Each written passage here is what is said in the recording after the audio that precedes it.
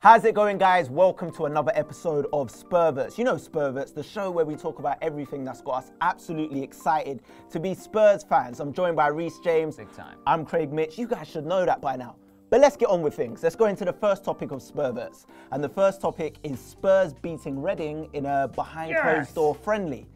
Tell us a bit about it, Reece. Smashed them. 1-0, deflected goal from Christian Eriksen. Classic Spurs. I just felt like we wasn't even trying. I mean, we don't take Reading seriously. We don't need to take them seriously. I mean, we showed up in our purple training kit. Yeah, won't even wear the kit. I'll wear the kit for the videos, but we won't even wear the kit for an actual match. Do you think that's like disrespectful towards kind of like, apparently we did it against Southend as well. We're just not taking badass. I think it's you like rule breakers? I think it's, yeah, I do. Rebellious. Rebellious. All right. That's why I'm always late. The next topic of Spurverts is Adebayor. Potentially, he's going to Aston Villa.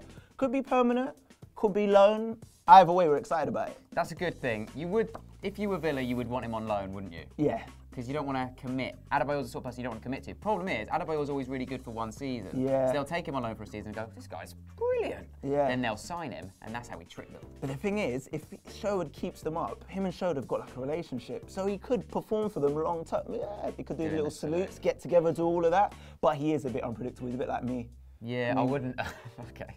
Do you want to be compared to Adebayor? I'm not that rebellious, but yeah. Yeah. How's your relationship with your brother? No, mine is perfect. Okay, yeah, it's not the same. I don't have a brother.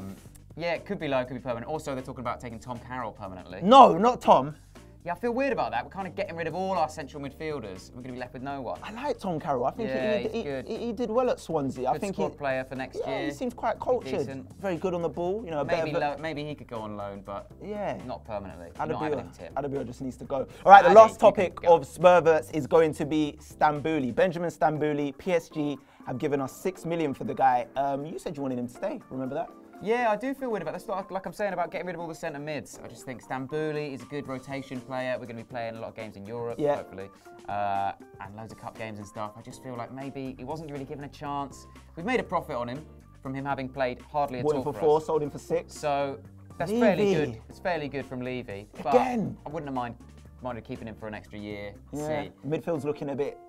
Yeah, we have to keep Dembele bringing the Spurverted levels a bit down. But let's get them back up again. Still, we made profit, 2 million, and you can find out how we made profit in part 2 of Spurverts. Reece James is going to be covering that. Make sure you subscribe to the channel, leave a comment, let us know what's got you Spurverted, and we'll see you next time. Hello, welcome back. This is part 2 of Spurverts. This week, I'm getting pretty Spurverted because I'm very excited to find out how we're making all this money on players who are not worth that much money.